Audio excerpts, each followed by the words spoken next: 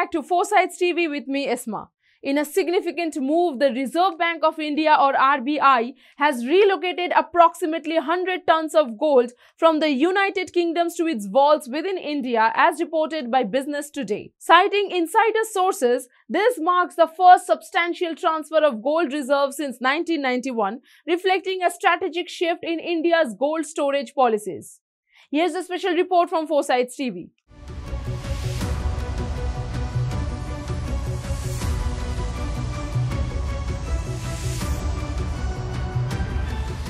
The RBI's decision to repatriate a significant portion of its gold reserves underscores a departure from its long-standing practice of storing more than half of its gold reserves overseas. Predominantly with the Bank of England and Bank of International Settlements, the move is anticipated to yield cost savings on storage fees previously incurred abroad. The central bank's gold holdings stood at 822.10 tons as of March 31, 2024, up from 794.63 tons a year earlier, according to the RBI's annual data release. Economist Sanjeev Sanyal highlights the historical significance of this move, emphasizing its contrast with the events of 1991 when India faced a balance of payment crisis, necessitating the pledging of gold reserves. India's acquisition of 200 tons of gold from the International Monetary Fund or IMF during the United Progressive Alliance or UPA regime, coupled with consistent purchases in recent years, underscores the RBI's commitment to bolstering its gold reserves. This strategic initiative aims at diversifying foreign currency assets, hedging against inflation, and mitigating currency risks. Domestically, the RBI stores gold in its vault located at Mumbai's Mint Road and in Nagpur, ensuring sure custody of the precious metal. Moreover, India's increasing gold holdings reflect a broader global trend, with central banks worldwide progressively becoming net buyers of gold since 2010, as highlighted by the World Gold Council.